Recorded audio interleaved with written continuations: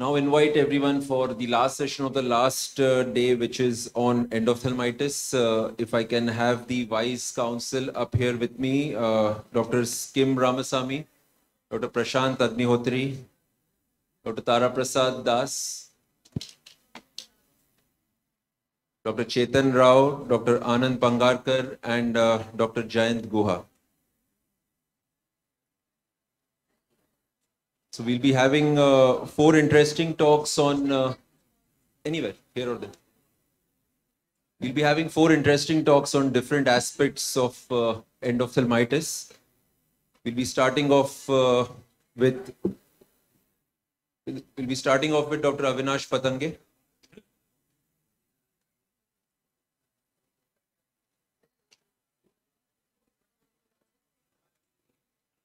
Okay.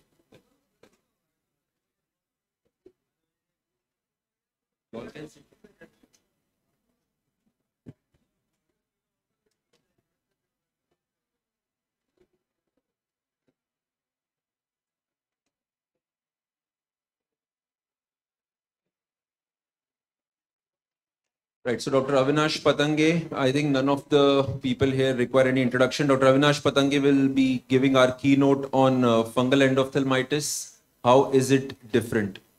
Over to you, Dr. Patange. Thank you, Vivek. And fungal endophthalmitis, I've just made it simplified because it's going to be a last session of VRSI, not very much taxing. And most of the slides what I have, it's just converted in the question and answer format from the 12 publications what we have, which have significant amount of data on fungal endophthalmitis as well. So 12 questions which would be answered here. And now looking into the landscape of fungal endophthalmitis, we all like to start with understanding the numbers. So what would be the incidence of fungal endophthalmitis in Indian subcontinent? And let me also give this, that most of the data are from the Indian subcontinent, not from the West. So we have both exogenous and endogenous, and in endogenous is more than the exogenous in terms of incidence of fungal endophthalmitis. Just for ease of remembering, it's around 12 to 15% is what you can remember. And in exogenous, in acute postoperative and post-trauma or post-open globe associated, it's somewhere between 8 to 10%. And the major chunk of fungal endophthalmitis, what we get to see here, it's delayed postoperative, because it's nearly about 33%. So two common fungus we get to see in different clinical scenario. Both happens to be Aspergillus and Candida, and these are two commonest fungus. In exogenous fungus endophthalmitis, what are the challenges? Unlike patients with microbial keratitis, in endophthalmitis, it's very hard to make a clinical diagnosis based on clinical observations. So can we make a diagnosis of possible fungal etiology when the patient presents with in acute postoperative endophthalmitis? Unlikely. So is that possible in delayed postoperative? Because in the context of 33% of the cases, what we get to see here in India happens to be fungus. Can we make? So now here's where I would like to answer it in a different way. I'll just take D route and then come back. So we all understand that postcapsular opacification or PC plaque is synonymous with P. acnes, but it's not so. It's not pathognomonic of P. acnes, but can be seen in many other organisms as well. So enough to say that there are some of fungus which can be associated with a plaque in the posterior capsule, it's just not P. acnes. So if you have to answer the question that if there is a possibility to identify fungal endophthalmitis on clinical observations on presentation, the answer is no again. Now what about trauma? The clinical suspicion just increases if there is when you get to see a fungal ball, or if the patient presents with a history of vegetable injury with vegetable matter. But the caveat always also remains that in post-trauma cases, there is a possibility in small percentage of patients polymicrobial infections where fungus can coexist with bacteria as well. Now, the other end of the spectrum where though rarity but can pose a significant challenge to the extent that many of these cases need evisceration if not appropriately treated, is fungal endophthalmitis, endophthalmitis which is associated with microbial keratitis. And that's where we taste a lot of success for the only reason that the culture positivity in microbial keratitis from the scraping from the cornea, from our colleagues from the cornea services, help us to diagnose fungus endophthalmitis much quicker than bacterial endophthalmitis and helps in earlier treatment. Now, in endogenous, can we make a diagnosis of possible fungal etiology? Unlike exogenous, it's very challenging, but in endogenous, there is a possibility.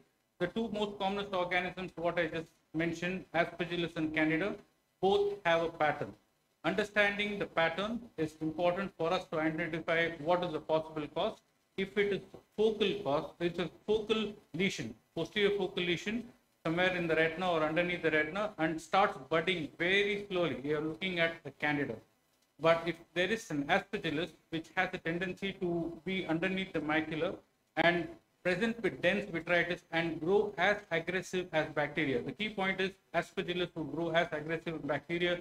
If you see something similar to that, then the possibility of one to make a diagnosis of Aspergillus should be kept high in mind.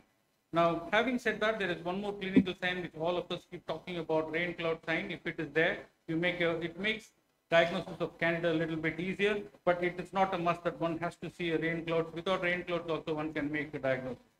Now, having said that, so what are the various antifungals which are available in the management? Is the age-old treatment of amphotericin still good enough, or it poses a challenge to voriconazole? Now, for this, one has to understand the pharmacokinetics. Now, let me downsize voriconazole because it is being thought the drug which can help in the management of all cases of fungus. Fairly good enough as a beginner to have a debate, but if you understand the pharmacokinetics, this is very similar to fluoroquinolones, where it has a very, very short half-life. So much so forth in vitritomycin is just about 2.5 hours.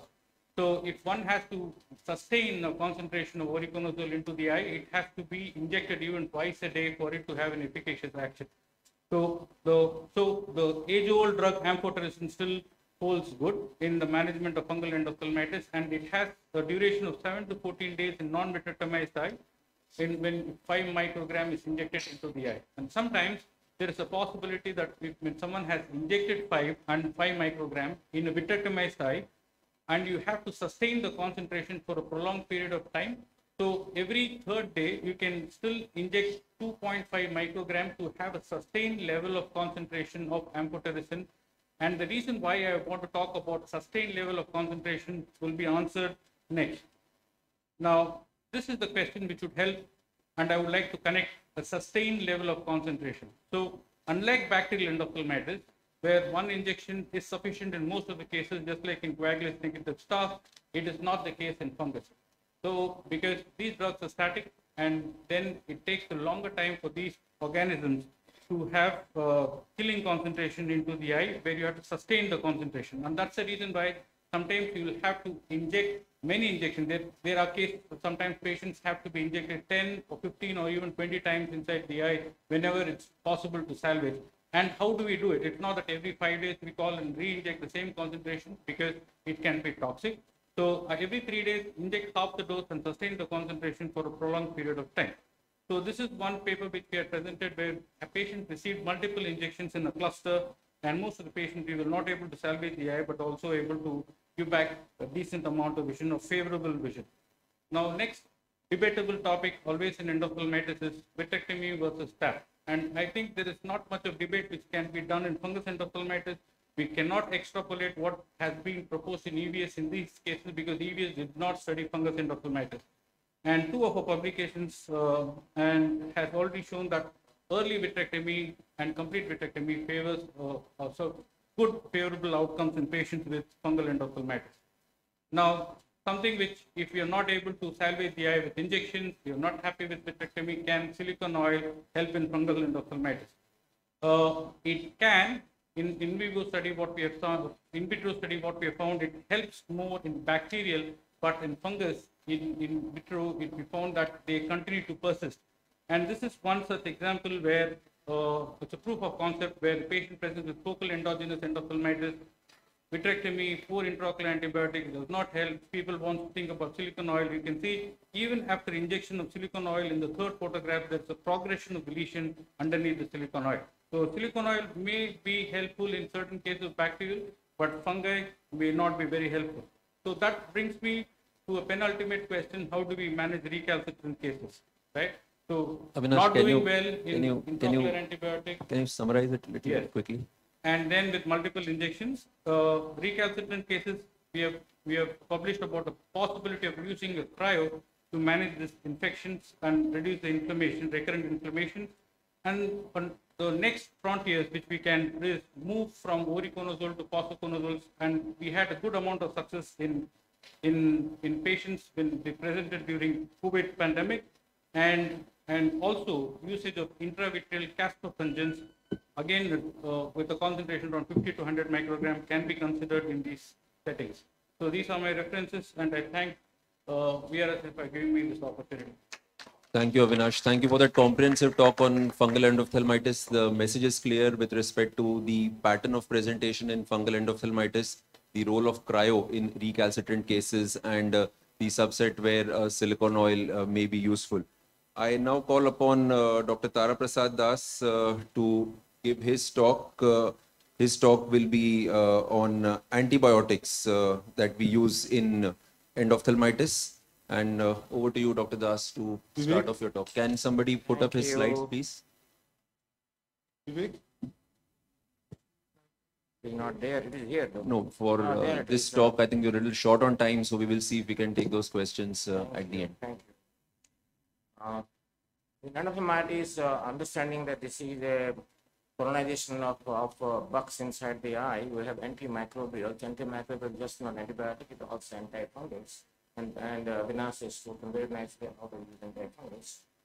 Look at the historically speaking, 5 decades ago started with the Ghulam payment, and then between these 5 decades, a lot of things have changed. So we have changed from 1 antibiotic to 2 antibiotic, and have changed antibiotic from amikacin to ceftazidime, ceftazidime to vancomycin. And today, because you are efficient microbiology services in the world, most probably will always think about a culture susceptible organism as an antibiotic, at least then we repeat antibiotics half of the time repeat. Now these 3 important drugs which I started my residence with, these 3 drugs, vancomycin and amikacin, both of them aminoglycosides, good for gram-negative bacilli, and one cephalosporin which I sought to treat patients where first generation cephalosporin, good for gram-positive cocci. Then why did we change it? We changed because both all aminoglycosides are macula-toxic. There is a picture taken from Avinash. And then the cephalosporins are not necessarily medicine-resistant, or sensitive, so we have to change the drug. When we change to, by the AVS recommendation, we change to vancomycin and ceftazidime, and this is how we talked last talk also. Incidentally, those who are still ignorant that AVS did not test amikacin, ceftazidime at all. They only tested amikacin because by that time there are a lot of publications between 1995 about the macular toxicity by aminoglycosides, particularly amikacin, changed to ceftazidime. Now, vancomycin is a glycoprotein antibiotic and good for GPCF and gram-positive cocci, including resistant Staph aureus. And ceftazidime works on the cell synthesis, cell walls of the bugs, and good for most of the gram-negative bacilli. Now, how do you determine what antibiotic is to use? There's so many antibiotics available. One, is your spectrum of infection in your locality. 2, the antimicrobial property and their drug elimination, like Avinash talks just mentioned, and susceptibility resistance pattern. These were publications from US, EVS, and ESCRS Europe.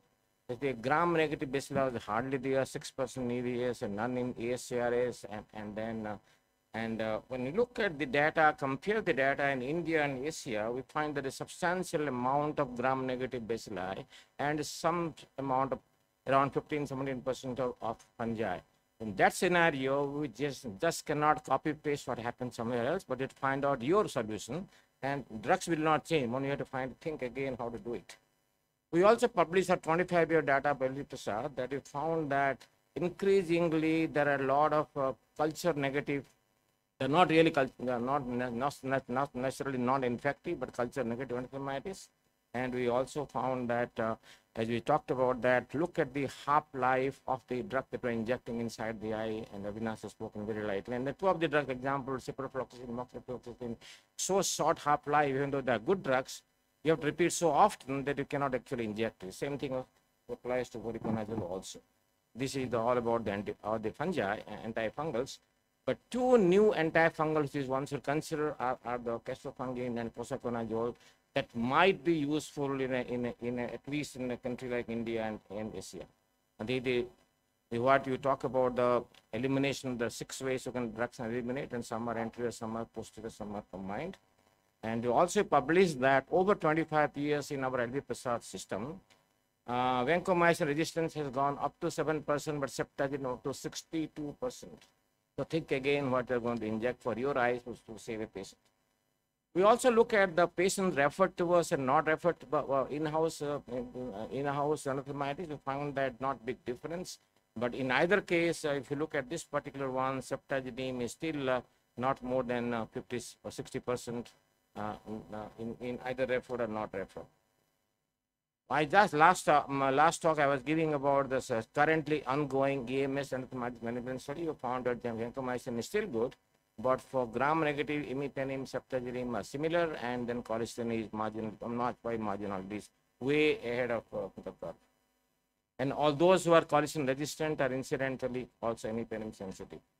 So then the last question is that, which was asked to me, what is your first choice of antibiotic? If you do not have a proper microbiology facility, because evidence is not generated enough, go by evidence. Evidence is that inject vancomycin, ceftazidime. If required to repeat by your clinical schedule, please repeat the same drug, because nothing else is available to you till we publish our data, final data comes. We only publish interim data, right? But in case you have a good microbiology facility, many hospitals in India will have it, then consider either imipenem or colistin instead of ceftazidime, because you have the data available to you over last several hundreds of patients. And in case you repeat it, then go by your cultural susceptibility test instead of going empiric treatment. Thank you so much. Thank you very much, Dr. Das, for finishing in on time and lucidly explaining how the spectrum of organisms are changing and how our susceptibilities are changing. I would like to ask Dr. Chetan Rao, what in your practice is your current empiric approach, and are there specific clinical situations where you divert from them and upfront use something else without waiting for a culture sensitivity? The post-operative endophthalmitis, we know there are very specific organisms. There we are very clear about it. So we take a tab and then we inject the little injections. And of course, depending on whether the media is extremely poor, the cornea is hazy, we go ahead with vitrectomy if that is necessary. We go according to what the general, rule of thumb is for endophthalmitis treatment. But if it comes to trauma, that's when we don't follow any rule. We go by the assumption that it's a polymicrobial thing. Take a tab, whatever tissue that is available to us. It could be iris tissue, it could be lens, capsule, vitreous, anything, and send it and treat it as a polymicrobial tissue. So we can have a cover for the gram-negative bacilli, cover for fungus, and treat accordingly, and assess the situation every 24 hours. And those patients are definitely need admission and a 24-hour surveillance. So your upfront empiric is still vancomycin in the... still vancomycin. Right. Dr. Goa, you want to make a point? So, yeah, I agree with Chetan what he said. But I just want to emphasize here the point of that the vitreous biopsy of an undiluted initial part, when you fix it to a 10 ml syringe and make few cuts or 800 cuts, the sample that you take, that has the highest yield, vitreous biopsy, number one, rather than a tap. And second is that when it comes to vitrectomy, I would also like to have the panel's view. Seniors are here, Das is here. How radical, in case you want to do a radical vitrectomy, how radical should be the approach? Because I understand that Sir's study includes radical vitrectomy up to the equator and not. So how radical? I think nowadays that is the standard of care. We go for radical as much as we can, because now no more is like core and all. Point I was trying to make that Because, Sir would also like to elaborate that we you have Yeah, stated, today we do vitrectomy much larger better area compared to instruments, core yes. vitrectomy is suggested in by EVS, because at that time vitrectomy was not so refined, so technologically advanced. as True, it is we today. can really do good job. Yes, there's a question coming. Would the bacterial versus fungal endophthalmitis, would there be a difference in the approach in vitrectomy? Well, definitely, obviously, we have published and we know that vitrectomy is always preferred treatment, and preferred first treatment for fungal endophthalmitis. Question is, how do you suspect it? If you are seeing endophthalmitis in a week or 2 weeks time, then invariably it will be bacterial, and a little longer while, more than 6 weeks, may be fungal, but then in between can happen. But you have to have a urine character diagnosis, clinically diagnosing fungal or bacterial infection. But certainly, if fungal, vitrectomy is the choice. Yeah. Dr. Stewart, you want to make a point?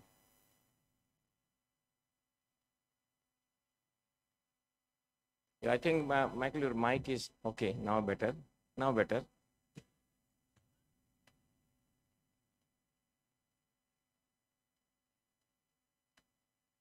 I think the mic is still not working for you.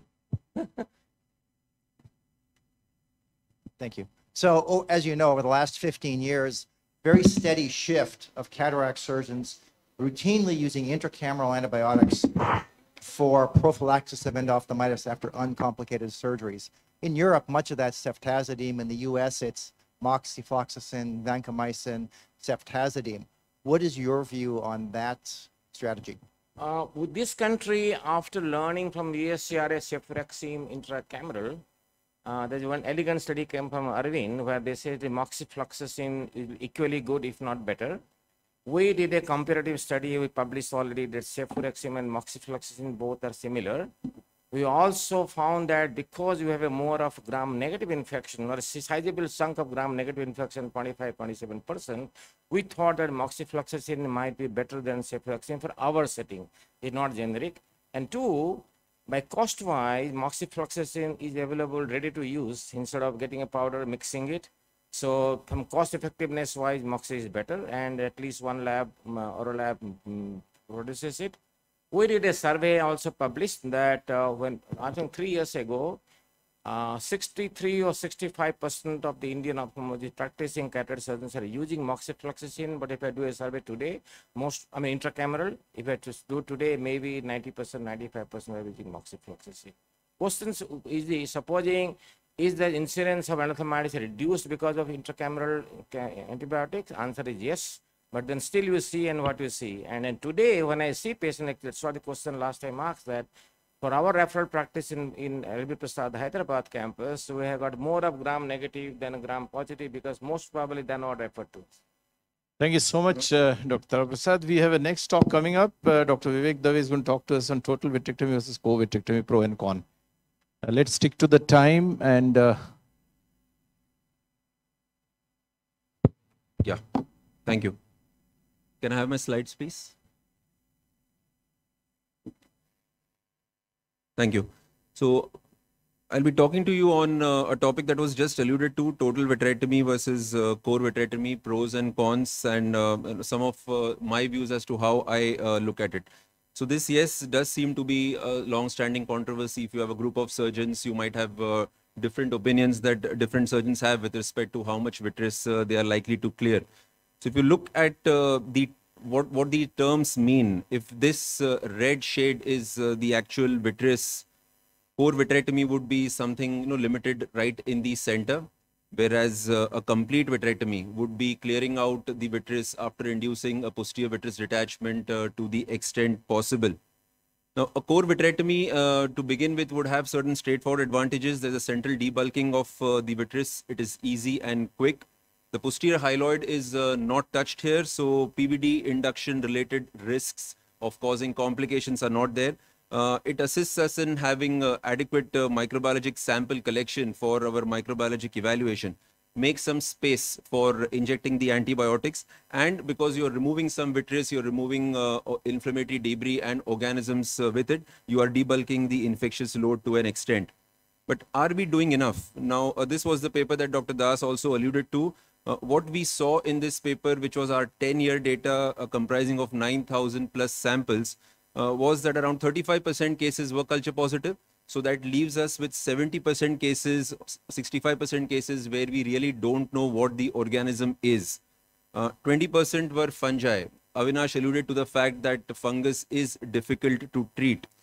And over 60% were resistant to ceftazidime, which is our first line empiric therapy in most setups.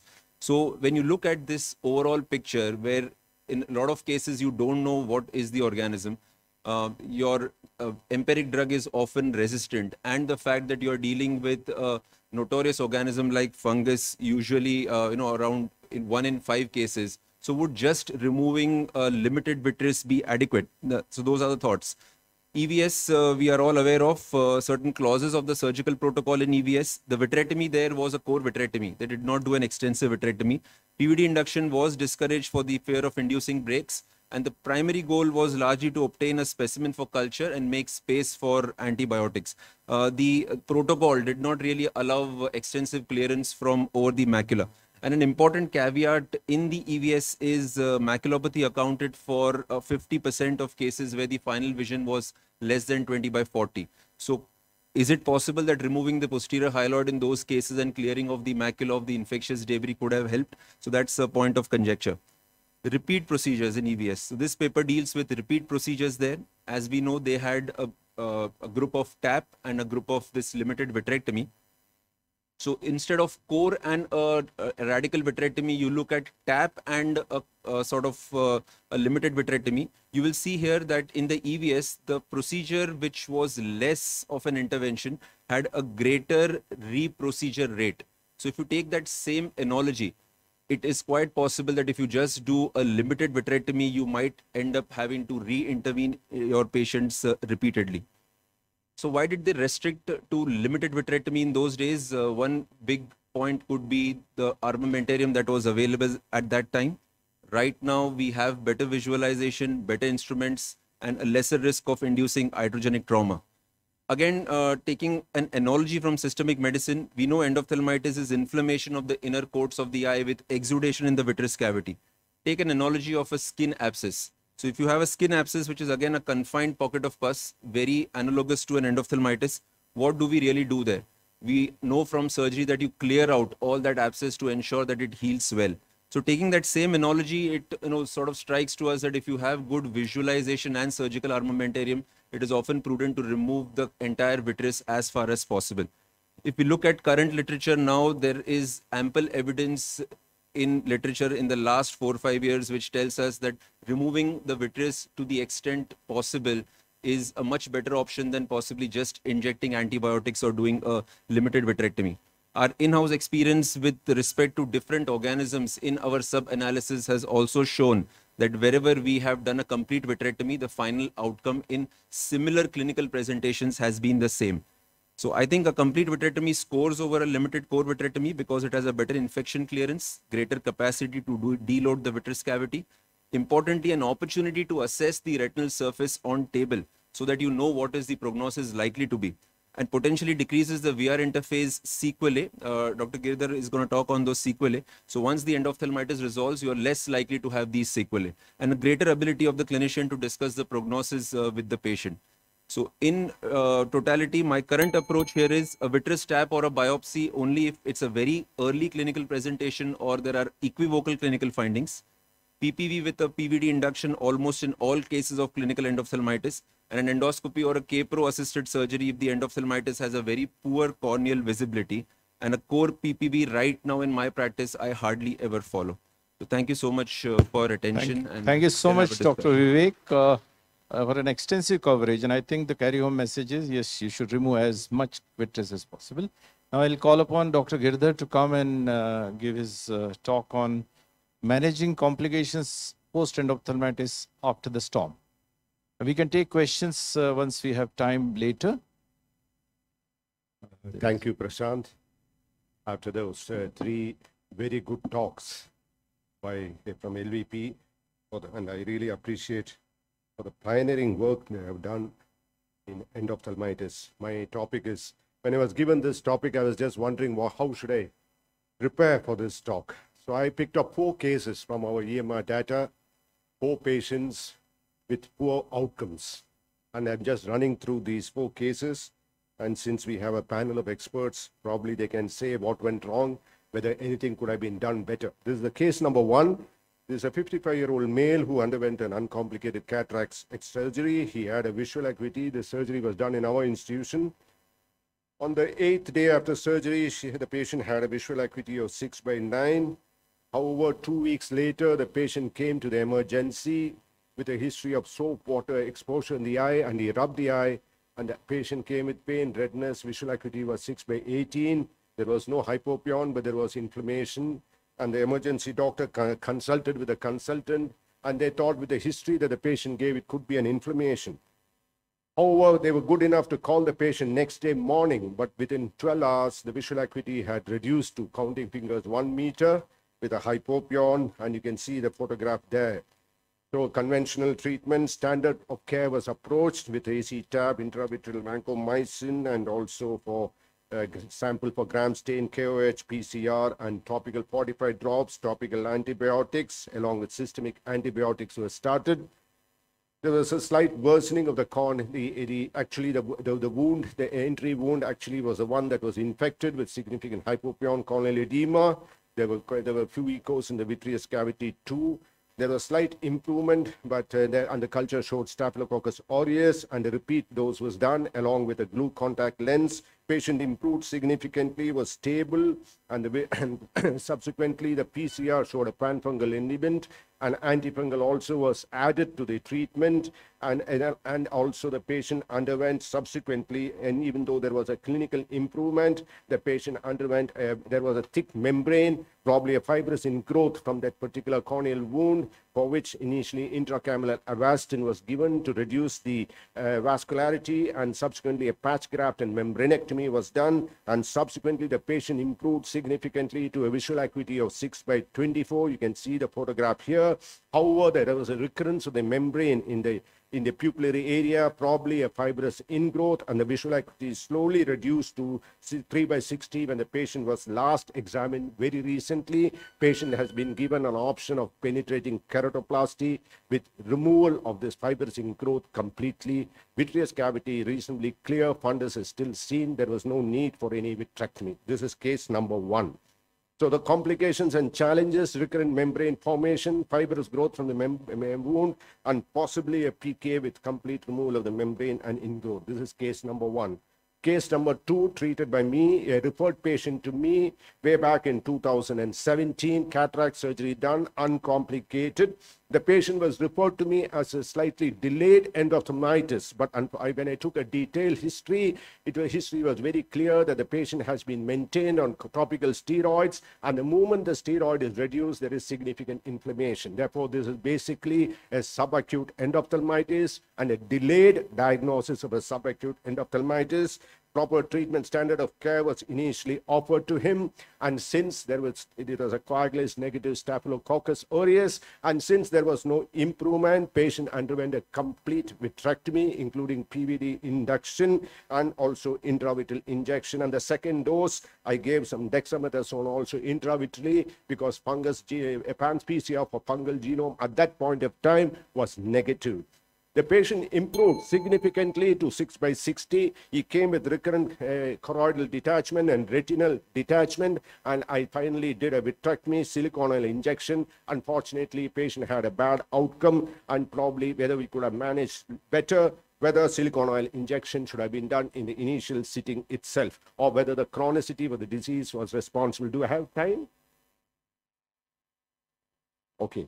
So this is case number 3. This is a post-DALC endophthalmitis. The graph showed Klebsiella pneumonia. The patient again was managed with a therapeutic penetrating keratoplasty and intravitreal colistin based on culture reports. The patient improved significantly, but the problem now is significant hypotony. There is no evidence of any retinal detachment or choroidal detachment. Visual acuity is hand movements. He is on diflupred eye drops 6 times a day. Possibility of intravitreal triamcinolone has been offered to the patient, but the patient has not had the treatment asset. So should I stop you? There is time actually. Okay, this is a last case. This is a post-vitrectomy endophthalmitis by one of my senior vitreoretinal surgeons in our group. This patient had a macular hole surgery, came back with significant eye pain, and usually post-vitrectomy endophthalmitis are usually fulminant. And you can see here the patient underwent an immediate vitreous lavage and intravitreal antibiotics along with voriconazole. And also subsequently, since it was fulminant, piperacillin and tazobactam combination was given, and she had multiple doses of the same, but unfortunately the outcome was bad. Patient was lost for a recent follow-up, and finally patient ended with a PL negative thysis bulbi. Therefore, this patient had a very fulminant endophthalmitis with bad sequelae. These are the 4 cases. I thought this may be a better way to discuss some of the complications of endophthalmitis. Thank you. Thank you, Dr. Giridhar, for bringing in those scenarios. Often when we start treating endophthalmitis, we feel it's straightforward. There is a protocol, and the protocol vanishes once the patients are in follow-up with sort of every patient taking their own course. Dr. Kim, if I can If I may come to add you. one sentence, because Yeah, sure. I thought that, my last slide went out. You need to manage your patient also. So that is the biggest Absolutely. challenge in this situation. So I have only few take-home messages. In my hospital, I tell them the same dedicated team should manage.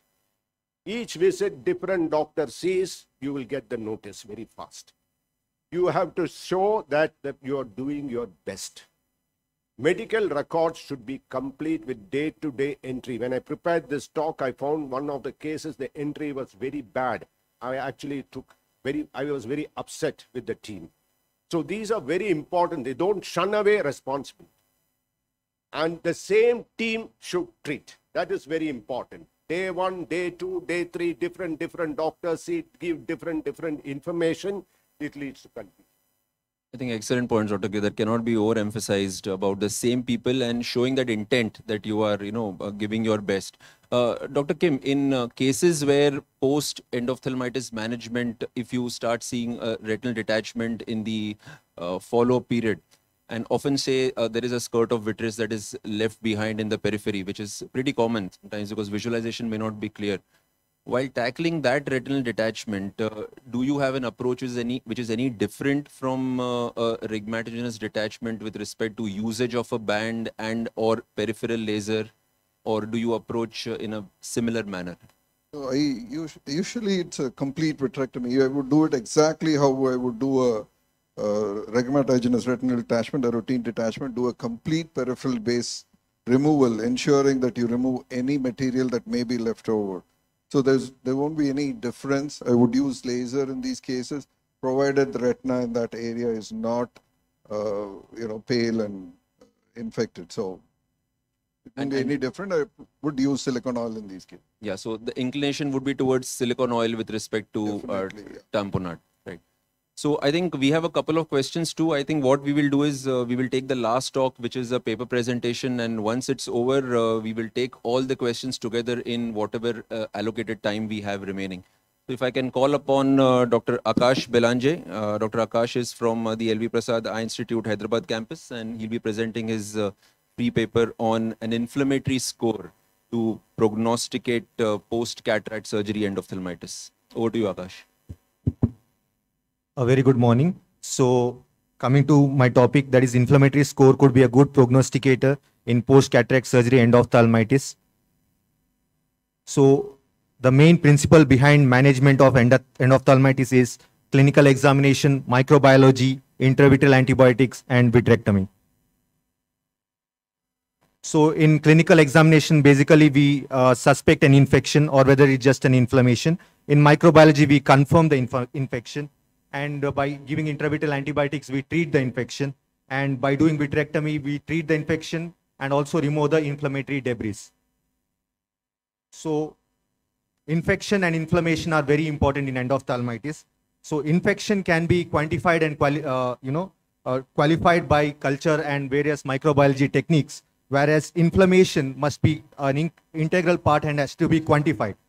So Das et al. And Dave et al. Had come up with a very novel inflammatory score criteria based on which the inflammation was graded and quantified by 4 cardinal tissues, that is cornea, anterior chamber, iris, and vitreous. So when the inflammation score is less than 10, the patients were subjected for a vitreous stab along with intravitreal antibiotic injection, whereas when the inflammatory score was more than 10, they were subjected for vitrectomy along with intravitreal antibiotic injection. And both these groups were randomized into Group A and Group B, where Group A received vancomycin, ceftazidime, and dexamethasone, and Group B receiving vancomycin, imipenem, and dexamethasone. So what we found out was when the inflammation score was higher, these patients presented much earlier with symptoms and much earlier presentation to the clinic. They presented with a very much poorer visual acuity. Here we can see when the inflammatory score is more than 20, all the patient presented with hand movements. And we found out that the culture was positive in 38% of the patients in this prospective study. But when we included the newer molecular techniques like PCR and NGS, what we found out, the microbiology positivity almost doubled from 38% to nearly 67%. And we found out that the higher the inflammatory score, the chances of culture positivity and chances of microbiology positivity was very much higher.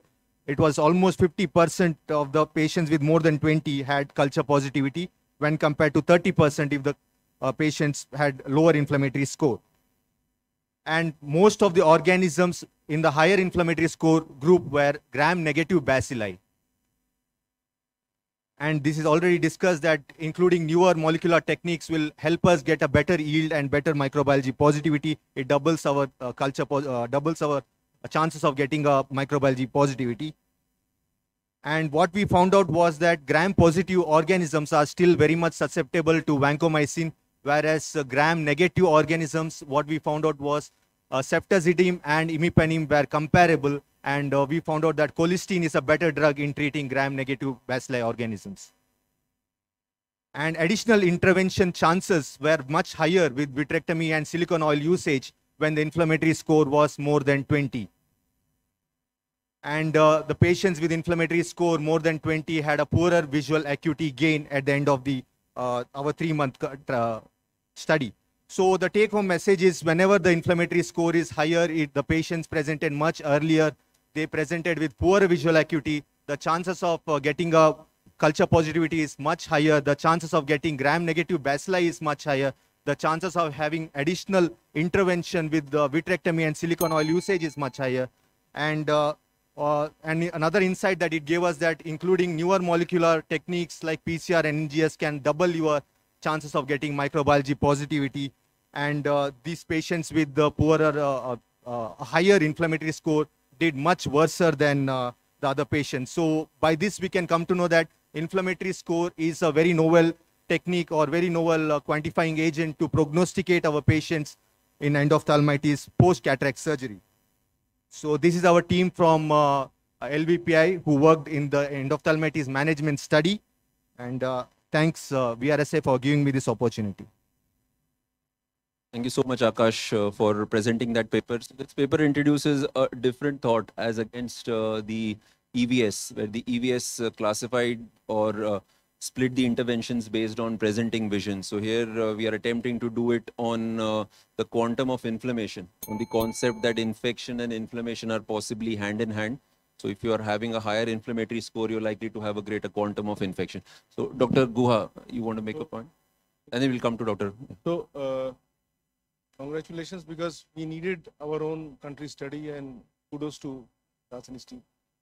And I'm pleased about the fact that all over these years since the EVS reports came out and of the EACRS, that all of us in general started developing a lower threshold for an earlier vitrectomy.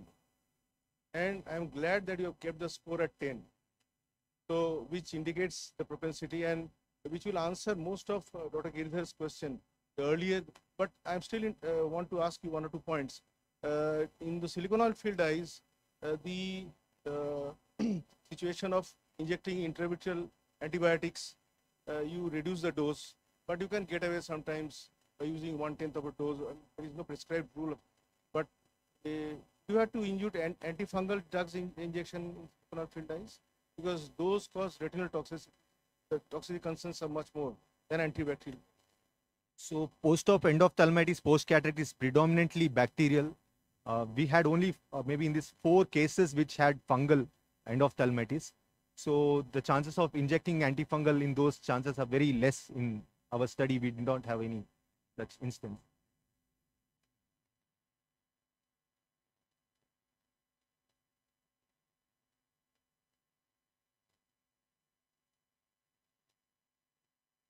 Agreed, sir.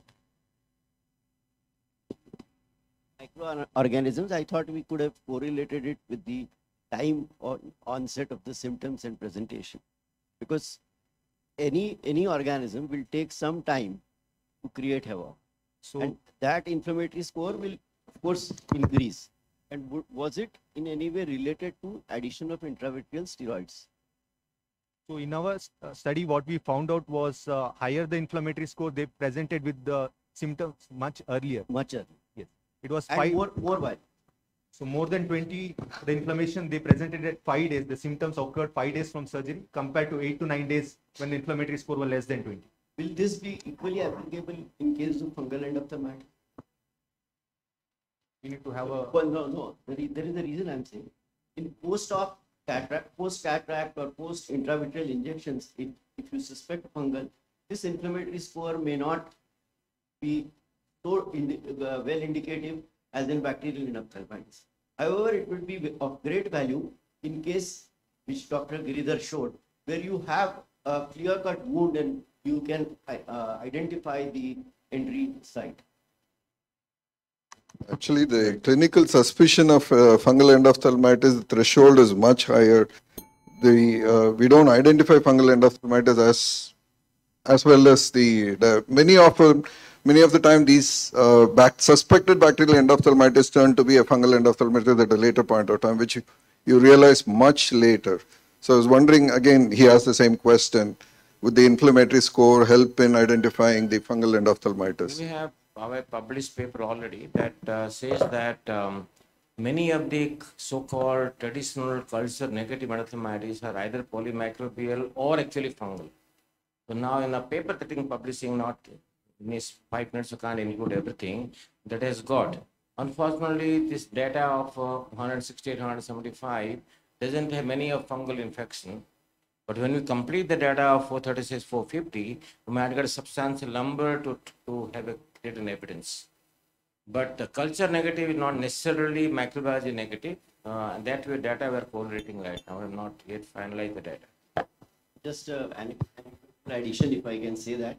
In all those cases, they're not coming to you directly or being referred to you at a later stage. If your anterior segment surgeon has treated that patient with steroid, increasing dose of steroid, responded, stopped, then recurred, please suspect first fungal. The delayed bacterial part is less. As Avinash also pointed out, the P. acne and fungal, P. acne and fungal hard to make out. As Avinash told in his. So what we included was acute post-op endo within less than 6 weeks. So the another problem is that when you say culture negative, you've actually made it microbiological positive because you use the PCR techniques.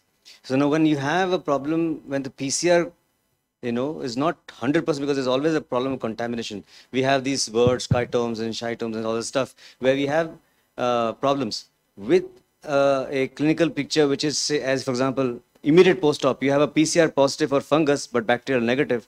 Let me interrupt. Yeah. We did not do PCR alone. We did a PCR, Sanger's, and NGS.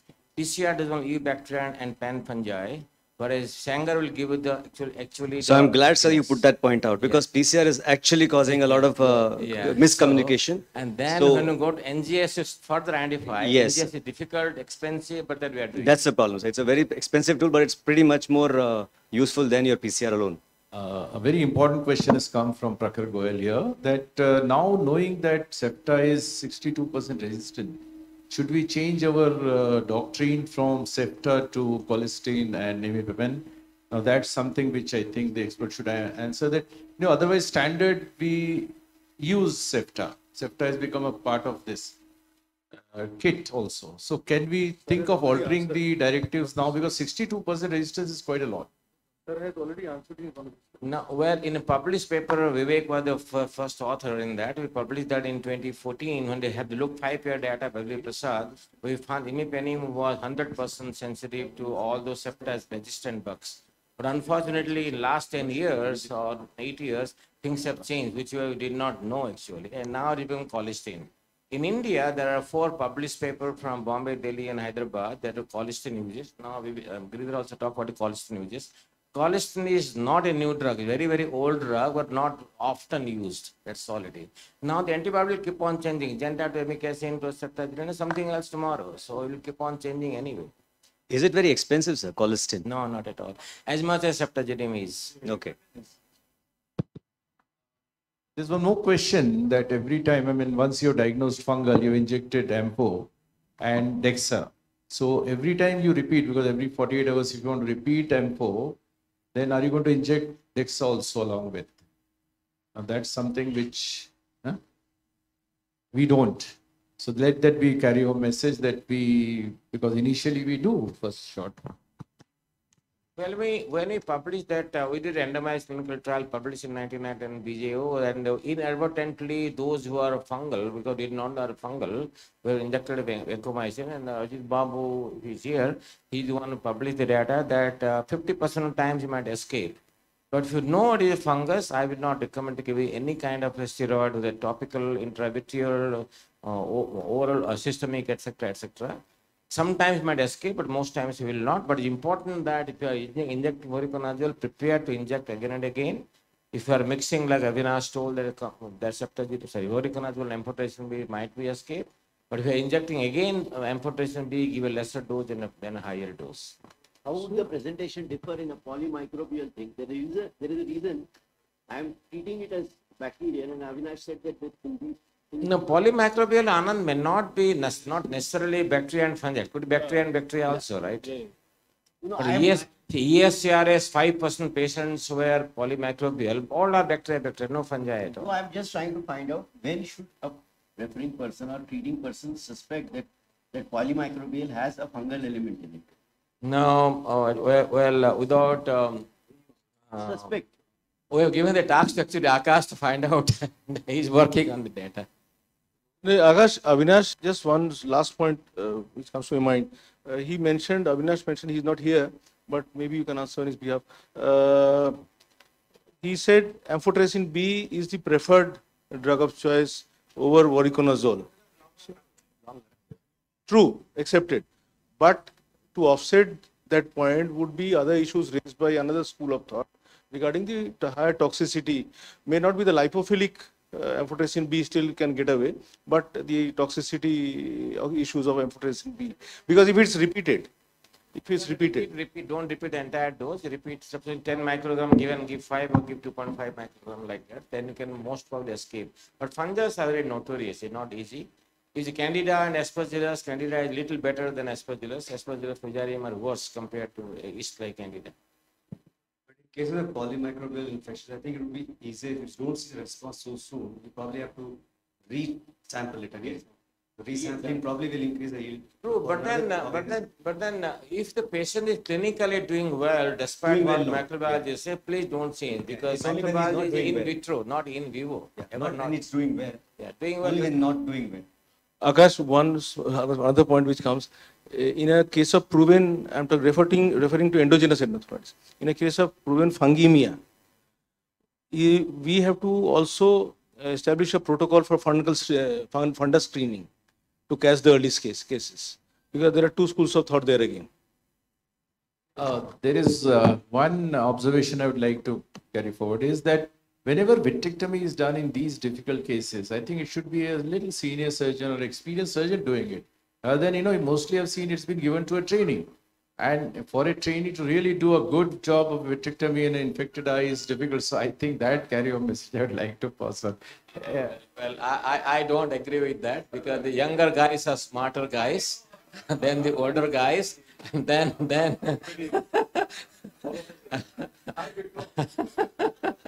Barack Obama was smarter than the current presidents of Michael's country.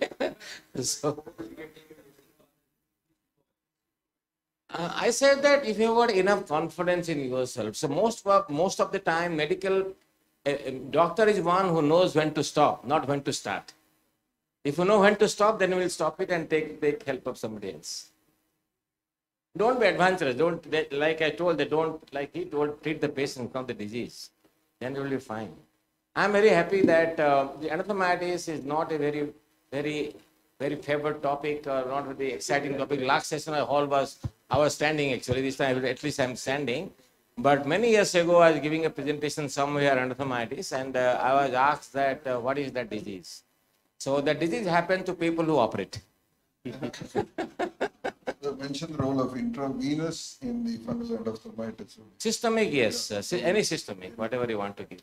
So Vivek, would you agree that if you were very clear about the fact that there's no question of core vitrectomy? I mean, at the end of your talk. No, I agree. I know. No sacrosanct rule, but I follow that. But I would you like to agree clear if you as have much a as possible. fresh post-operative endophthalmitis or polytrauma endophthalmitis with an RD in situ, would you then try to do a full vitrectomy and do a full job just as you do in any other case? If of course the view is compromised, everything is bad. Would there be just a role for a biopsy, vitreous biopsy, and then you reconsider at a second stage? My only indication for not doing a full job is if the patient becomes uncooperative or it's a general anesthesia and we are not able to give, and there is a compromised situation where we need to do something. Yeah.